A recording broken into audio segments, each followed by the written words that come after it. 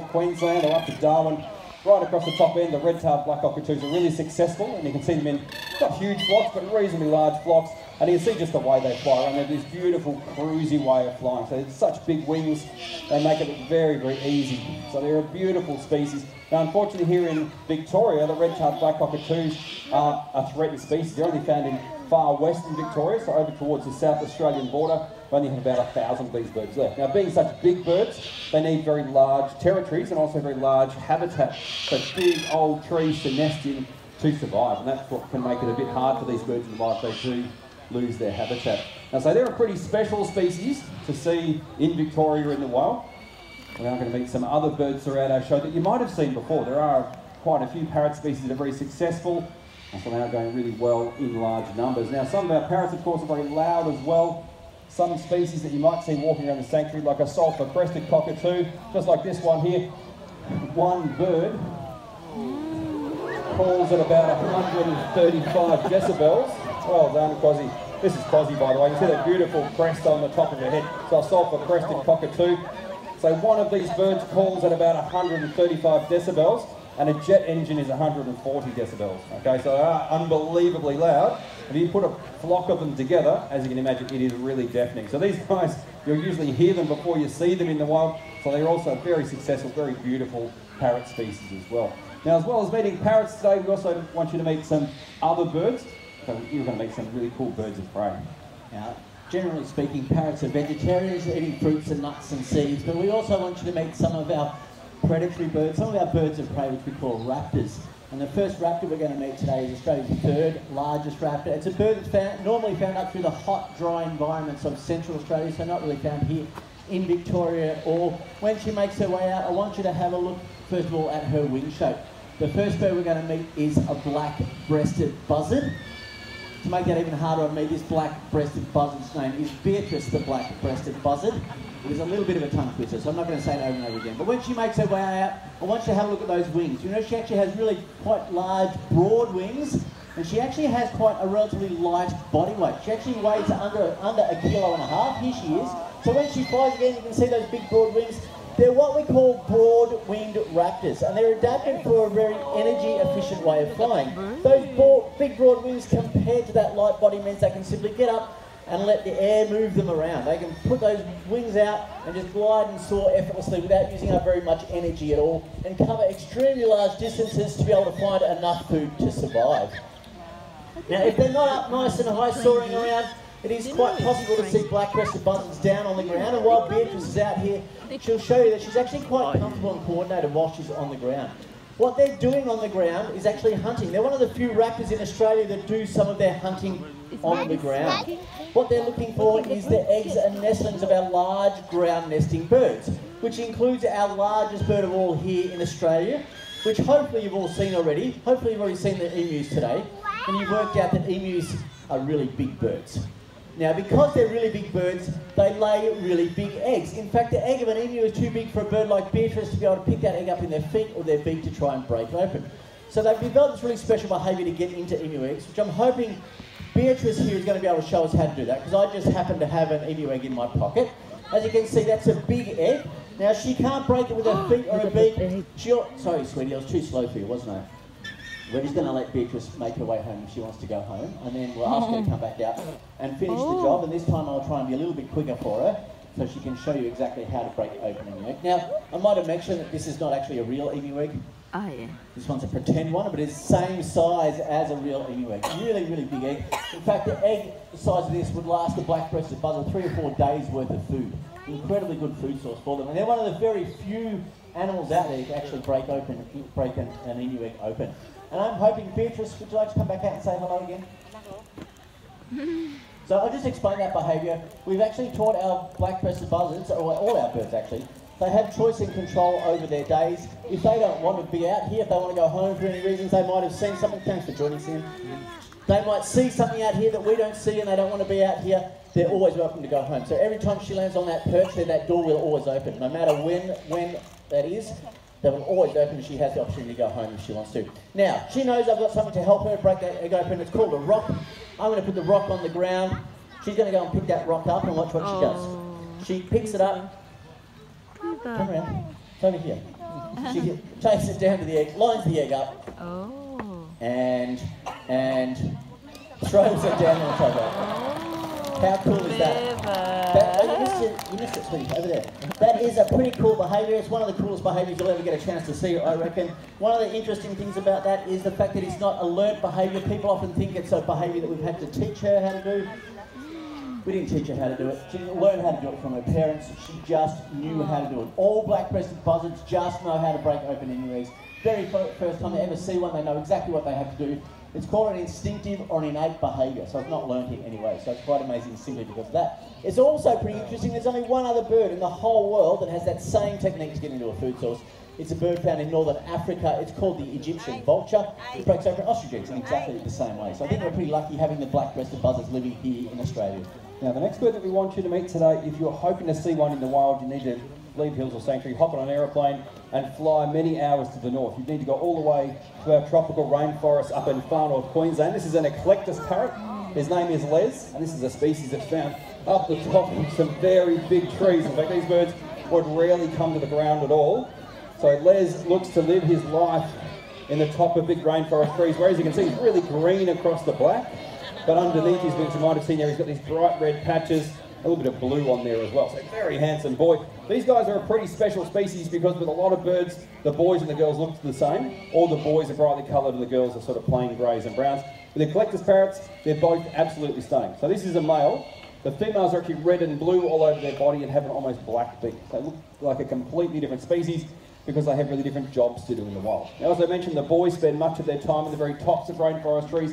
They're collecting fruits and nuts throughout the day. So, of course, if you're looking down at Les from above, it's really hard to spot. So he's well camouflaged in the tops of the trees.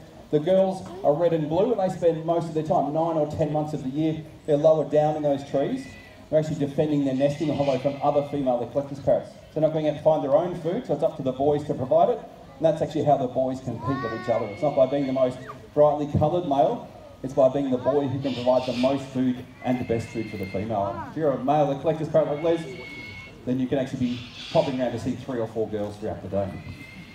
Now, obviously the birds we're meeting today are trained to participate in our presentations, and here at Zoos Victoria, the zookeeper's job, a lot of that time is spent training animals. And we train animals for all sorts of different reasons. We train them for exercise, environmental enrichment, but one of the ones we want you to have a look at today is the training we do to help our animals participate in their own healthcare.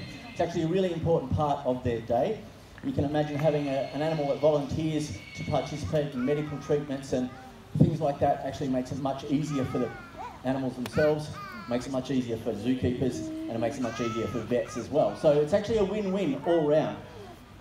Now, some of our animals we have here at Zoos Victoria, unfortunately, are animals that have been found out in the wild that have been injured or orphaned and can't be released back out into the wild. The next bird we're going to meet is one of those birds.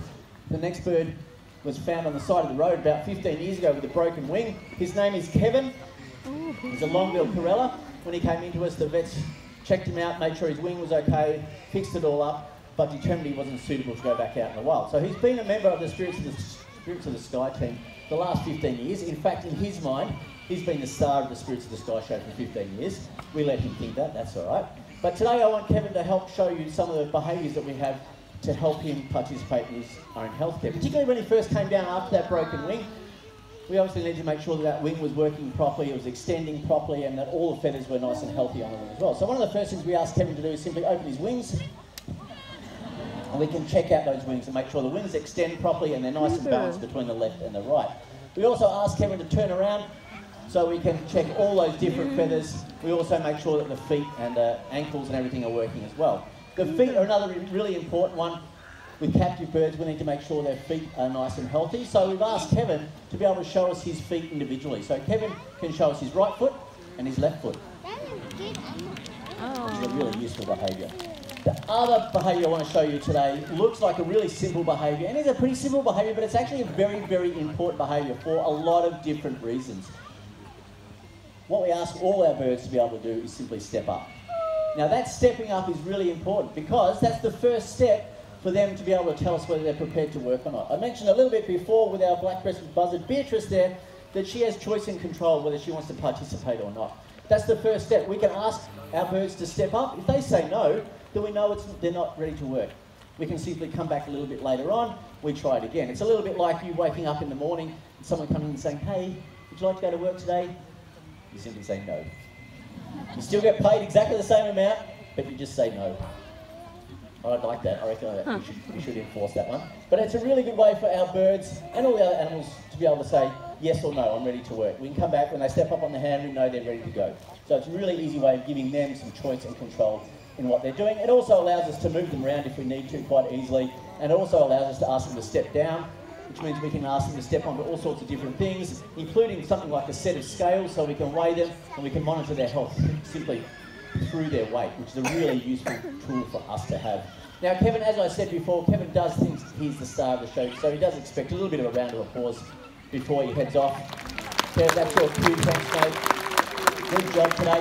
Now there's just a few of the very simple behaviours that we have some of our birds do, but right across Zoos Victoria, the 4 different properties we have here at Zoos Victoria, we train for all sorts of different things. In fact, here in Hillsville, some of the things that we're training, we have our dingoes that voluntarily participate in vaccination, so they volunteer to come in, have an injection for their vaccination and move off again. We have a quoll that's actually trained to voluntarily participate in having his heart rate monitored, so we can check that his health is good as well. So all these behaviours allow us to provide much better welfare for all our animals, so it's a really, really beneficial thing for the animals and for us as well. Now the next bird we're going to have a look at is one of our nocturnal birds of prey. Hopefully we get a nice close look at this one. Now we have seen some very beautiful brightly coloured parrot species already in our show today. This is a bird that's not very colourful, and that's by design, okay? She wants to be able to hide in amongst the trees, sit there and then just emerge. When it's time to attack, then that's when she appears. This is Millie. Millie is a barking owl. That's a pretty special owl species here in Victoria. And so these birds would look to be hiding in amongst the trees during the day. And if something goes past, they will happily hunt during the day. They're looking for possums and gliders and other birds, really anything that moves if it's a good small size. So they are typically hunting through the trees. So those possums and gliders are typically their targets. And you can see that Millie can fly pretty well during the day. Some people wonder about owls flying during the day. They see just as well during the day as they do at night time. They just don't see in colour. So Millie is seeing everything out here in black and white, but these birds still see in greater detail and at a greater distance than any of us as well. In fact, they see about 35 times better than any of us, okay? So Millie has amazing eyesight. You can just see her too, just flicking her head round, so she's scanning while she's out here. These birds also use their hearing, all right? Now, we know that owls have got great eyesight. They also have unbelievable hearing, so one ear is higher up on Millie's head than the other one, so it means that she can hear left and right, but she can also hear up and down at the same time. So that's really handy. So if it was so dark that she couldn't see anything, she could actually locate her prey just by using her hearing. So it's really, really handy. And so the only problem is though, when it gets windy, it makes it hard to hear things. So you'll just see Millie just flicking her head around while she's out here today. So she's just scanning her territory, making sure she's got it all to herself. So you guys don't need to worry too much. These birds, as you can tell, are pretty good at flying around. So typically, Millie would be emerging out of the trees. Now what these birds are able to do is to fly through the trees. So they're able to time their wing beats so they're not hitting branches as they're coming through. Millie doesn't really need to demonstrate that today. She's just going to prove it by not crashing into any of us. Okay, so she is very good. You guys are her trees today. So you can just see there, she is turning her head around. Now these birds actually have twice as much neck as we do. So we've all got 7, well I hope you've got 7 bones in your neck, I know I do. And Millie's actually got 14. So she can turn that head in either direction through an arc of 270 degrees. So it means they can sit nice and still, not give away where they're hiding. They just flick that head round, locate their prey, and then they fly down and grab it. And of course, Millie is a raptor, just like the buzzard you saw before. So she has very powerful feet and big claws on her toes, which are called talons. And that's what these birds use to catch and kill their prey. Then once she's caught her prey, she'll seize it with those feet and then rip it apart with her beak. So they have a very powerful, narrow beak. And so that's what they use to rip things into smaller pieces and swallow them. So they're great hunters. Now again, across northern Australia, these birds are going quite well. Here in Victoria, a bit like our red-tailed black cockatoo we saw before, here in Victoria, these birds are actually a threatened species. We only have about 50 or 60 pairs of beautiful barking owls still breeding here in Victoria. So they're not going